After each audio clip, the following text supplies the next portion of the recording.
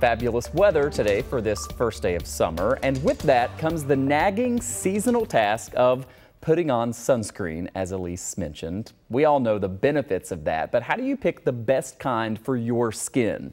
Tonight we hear from experts who help us understand the difference between the two main types. First, you have chemical. That's your typical sunscreen. The other option is mineral. You naturally wonder which offers better protection. There's not really a question of one versus another being better or necessarily safer. It's which one, honestly, for me, patients are going to want to apply. Chemical sunscreen works like a sponge, absorbing the sun's rays. It's easier to rub in and usually contains more active ingredients. Mineral sunscreen, on the other hand, works like a shield, sitting on the surface of your skin, so it's harder to rub in.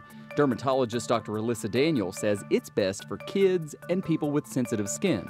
There are some skin conditions, especially if patients are dealing with problems with pigment, that I do prefer more of the mineral blockers. There is some controversy surrounding traditional chemical sunscreen and if it has an effect on your body. Chemical sunscreens have been found in the bloodstream.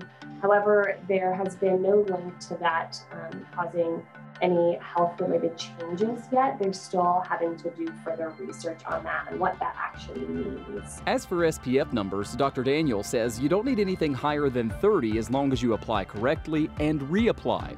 The higher SPF numbers can help those who forget to lather up throughout the day.